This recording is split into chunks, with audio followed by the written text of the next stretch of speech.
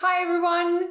This is Professor M. Science, and today I want to discuss the three-dimensional quantum harmonic oscillator in another one of our videos on rigorous quantum mechanics. Harmonic oscillations permeate science, as the low-energy behavior of many systems is harmonic. For example, the quantum harmonic oscillator allows us to study the properties of systems ranging from the motion of atoms in solids to the behavior of light. We have a whole series of videos on the one-dimensional quantum harmonic oscillator, where we learn how to calculate its eigenvalues and eigenstates. And we also have a whole series on coherent states, which provide a quasi-classical view of the quantum harmonic oscillator. Today, we want to discuss the quantum harmonic oscillator from yet another point of view, which is what happens when we go from 1 to 3 dimensions. To do so, we're going to exploit the properties of tensor products. This means that this video is also a great resource for you to practice tensor products, which is really useful because they feature in many different quantum systems.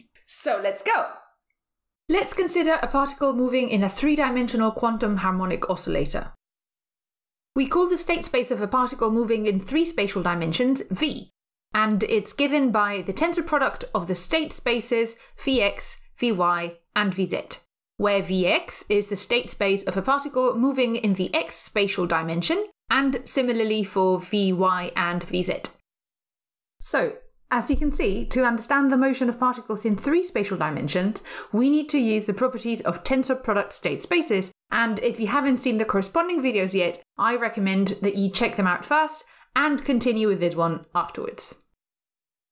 The Hamiltonian H includes the kinetic energy, which is given by a term proportional to the momentum squared along the x direction, a term proportional to the momentum squared along the y direction, and a term proportional to the momentum squared along the z direction. And then we also have the potential energy, which depends on a quadratic term in x, a quadratic term in y, and a quadratic term in z. The Hamiltonian H acts on the full state space V, and each of the terms in which we write the Hamiltonian also act on the full state space V. However, we see that the form that the various terms take is rather simple. For example, let's consider the first term here. It is the kinetic energy of the particle associated with the momentum in the x direction. This kinetic energy operator acts on the full state space V, but its action can be separated into this part which acts on Vx only, this part which acts trivially on Vy as it is simply the corresponding identity operator, and this part which again acts trivially as the identity operator, but now on Vz. The only non-trivial part in this term is the one acting on Vx, so we typically simplify our notation to rewrite it like this, omitting the identity operators and tensor product symbols. All other kinetic and potential energy terms have a similar form with multiple trivial parts, so using the same simplified notation, we can write the full Hamiltonian as equal to the kinetic energy along x, the kinetic energy along y, and the kinetic energy along z, and then the potential energy along x, the potential energy along y, and the potential energy along z. When we work with tensor product state spaces, we use this simpler notation whenever possible, and if you've worked with particles moving in 3 spatial dimensions before, it's very likely that you'll have directly worked with this latter simpler expression without reference to the full original expression up here. While this works fine for many types of calculation, it is important to keep in mind that we're really working in a tensor product state space, as this can become important to avoid potential ambiguities. Now, to make sure that we become comfortable with tensor product state spaces, we will combine the use of both notations throughout the video. We can actually rewrite this Hamiltonian in another form that will prove really convenient. Let's consider H. We can next group all the terms that act non-trivially along the x direction, which are this kinetic energy term and this potential energy term, to end up with this combined x-dependent term. And then the identity operators for the y and z directions. We can do the same for the terms acting non-trivially along y to end up with this identity, this y-dependent term, and this other identity. And we can of course do the same for the terms acting non-trivially along z to end up with this identity, and this z-dependent term. We now recognize this here as the quantum harmonic oscillator Hamiltonian of a particle moving in the x spatial dimension. This here as a corresponding Hamiltonian of a particle moving in the y spatial dimension, and this here as a corresponding Hamiltonian of a particle moving in the z spatial dimension.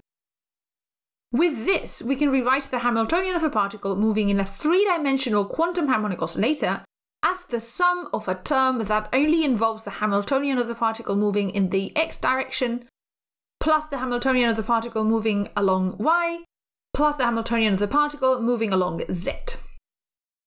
Using the simplified notation we discussed in the previous slide, we can rewrite this as the sum of hx plus hy plus hz. So what have we accomplished?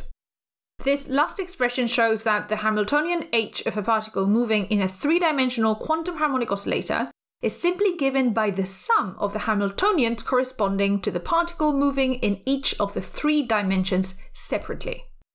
And this suggests that we will be able to construct the full solution of the three-dimensional problem simply by combining the solutions of the individual one-dimensional problems. And this is indeed what we're going to do in the rest of this video. As always, the solution of the quantum harmonic oscillator involves the solution of the eigenvalue equation.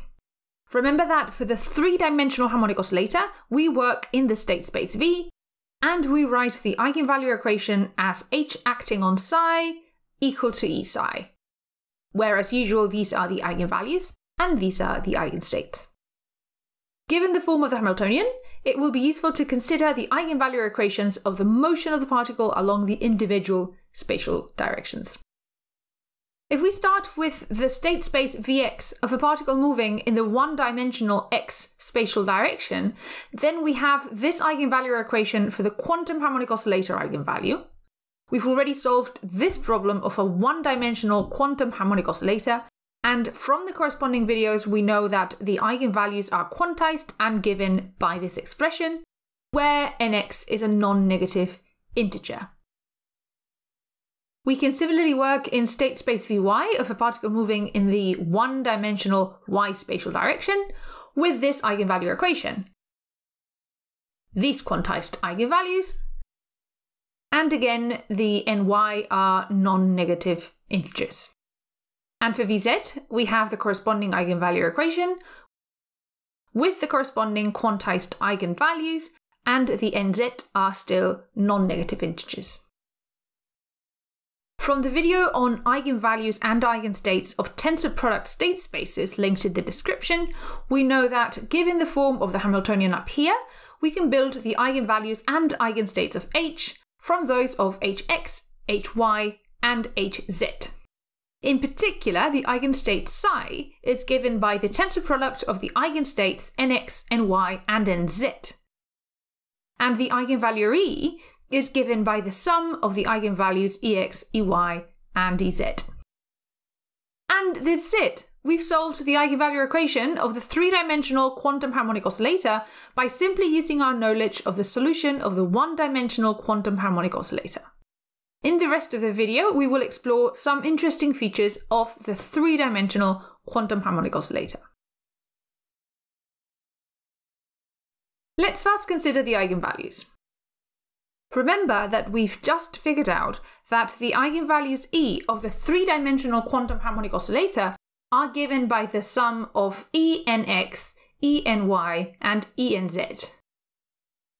Given the expressions up here, we can rewrite the eigenvalue E as equal to the sum of this term proportional to omega x, this term proportional to omega y, and this term proportional to omega z. The eigenvalues of the three-dimensional harmonic oscillator are labelled by a collection of three numbers nx, ny, and nz. And this means that we can label the distinct eigenvalues of the three-dimensional quantum harmonic oscillator with these three numbers, where nx, ny, and nz can each take any non-negative integer value. To study the eigenstates, it will first prove convenient to consider the ladder operators. Let's start with Vx. From our videos on the one-dimensional harmonic oscillator, we know that the lowering operator Ax is defined as this prefactor times the position operator plus this other prefactor times the momentum operator. The raising operator is the adjoint A dagger of the lowering operator and is given by the corresponding term proportional to position and the negative of the corresponding term proportional to momentum. These ladder operators are used thoroughly in the study of the quantum harmonic oscillator. For example, we use them to figure out the allowed eigenvalues. But now we are interested in their action on the eigenstates. The lowering operator acting on an energy eigenstate gives another energy eigenstate where we've removed one quantum of energy. Conversely, the raising operator acting on the same energy eigenstate gives another energy eigenstate where we've added one quantum of energy. This is a quick refresher on ladder operators, and for a full description of these ideas, you should check out the videos in the description. For our purposes today, the important thing is that when we work in Vy, we can define an analogous lowering operator and analogous raising operator. And when we work in Vz, we can define an analogous lowering operator and an analogous raising operator as well. From the video on tensor product state spaces, we know how to extend the action of these ladder operators to the full state space. As an example, consider the operator Ax, identity y, identity z, acting on an energy eigenstate nx, ny, and z. From the video on tensor products, we know that each operator acts only on the state from its original space, so Ax acts on nx to get this. Then the identity acts on ny to trivially get ny back, and finally this identity acts on nz to trivially get nz back. In the simplified notation for operators, we would simply write this as Ax acting on the tensor product state giving this new tensor product state. Although we only write Ax, we implicitly understand that we also have the identities in Vy and Vz. So again, the simplified notation is more convenient, but we need to be sure that we know what we're doing. The ladder operators are important because we can use them to build the eigenstates. In Vx, we have that the eigenstate nx is equal to this prefactor times the application of the raising operator nx times on the ground state. Now remember that the ground state is the state associated with the lowest energy eigenvalue and is such that the action of Ax on it kills the state. In Vy, the energy eigenstate ny is given by the corresponding action of the raising operator on the ground state, and in Vz, the energy eigenstate nz is also obtained by the application of the corresponding raising operator on the ground state. If we now move to the tensor product state space V of the three-dimensional harmonic oscillator, we've determined earlier that the eigenstates are given by the tensor product of the eigenstates in Vx, Vy, and Vz. Now, the expression for this eigenstate is rather long, so bear with me. Using these expressions up here, we first get this combined prefactor, then the application of Ax a total of nx times, the application of Ay a total of ny times, and the application of Az for a total of nz times. All of this acting on the ground state of the three-dimensional oscillator. And these are the eigenstates of the three-dimensional quantum harmonic oscillator as built from the raising operators. Just like we do for operators, we can use simpler notation to describe tensor product states such as these. Let's take the eigenstate nx, ny, and z. A common simplification is the omission of the tensor product symbol. Another simplification typically used is the omission of the subindices indicating the original state space to which the states belong to. In this case, the order of the terms indicates the state space of origin. In other words, we understand that the first ket comes from Vx, the second from Vy, and the third from Vz. Yet another simplification is to group these together into a single kit, where the various labels are separated by commas. You'll encounter all of these conventions, and again it is essential that you always remember what you are really dealing with, tensor product states. Using this simple notation, together with the simpler notation for operators, we can rewrite the eigenstates of the three-dimensional quantum harmonic oscillator as equal to this prefactor times the action of AX, that of AY, and that of AZ on the ground state. Sticking with eigenstates, we're now going to look at the position representation, or to put it another way, at the wave functions of the three-dimensional quantum harmonic oscillator. If we start in the Vx state space, remember that for a one-dimensional harmonic oscillator, the wave function associated with energy eigenstate nx is labelled as psi nx of x, and is given by the usual bracket between the position eigenstates and the energy eigenstate we are interested in. In the video on the quantum harmonic oscillator eigenstates, we show that this wave function can be written as this prefactor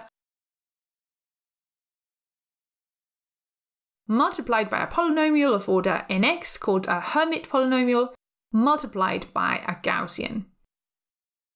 As you can imagine, if we look at Vy, we have an analogous expression for the wave function in terms of the corresponding prefactor, the Hermite polynomial, and the Gaussian. And if we look at Vz, we also get the wave function again as equal to this prefactor, the Hermite polynomial, and the Gaussian. We can now look at the state space V of the three-dimensional oscillator.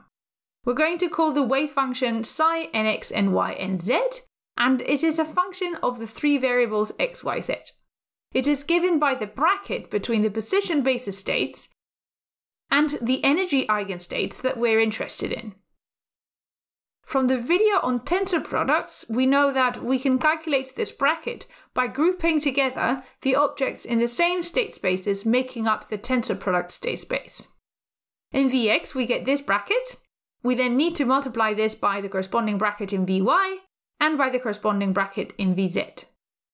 We can now construct the full wave function by using the wave functions along the individual one-dimensional spaces above. For the scalar product in Vx, we get the psi nx wave function. For the scalar product in Vy, we get the psi ny wave function. And for the scalar product in Vz, we get the psi nz wave function. And this is it.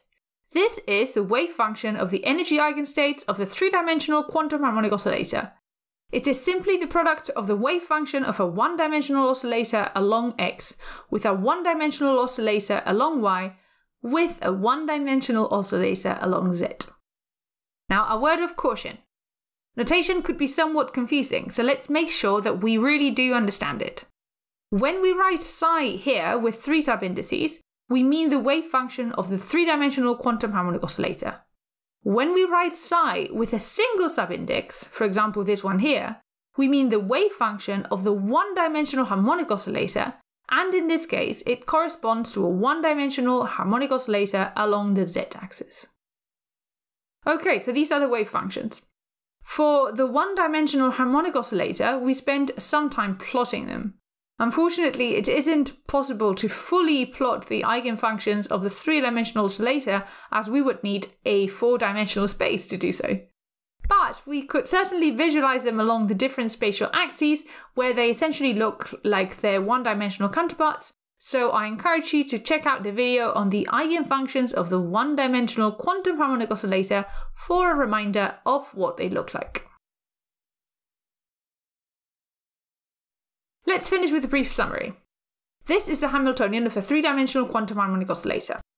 In this expression, I spell it out in its full glory in terms of tensor products of operators associated with one-dimensional harmonic oscillators along the x, y, and z directions. For example, this term here is a term that contains a kinetic energy of the particle moving in the x direction and only acts trivially along the y and z directions.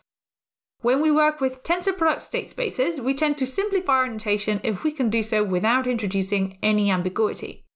In this case, the simpler notation is given by this Hamiltonian down here. The Hamiltonians in either notation show that the three-dimensional quantum harmonic oscillator is essentially a simple sum of three Hamiltonians corresponding to the separate one-dimensional motion of the particle in each of the x, y, and z dimensions.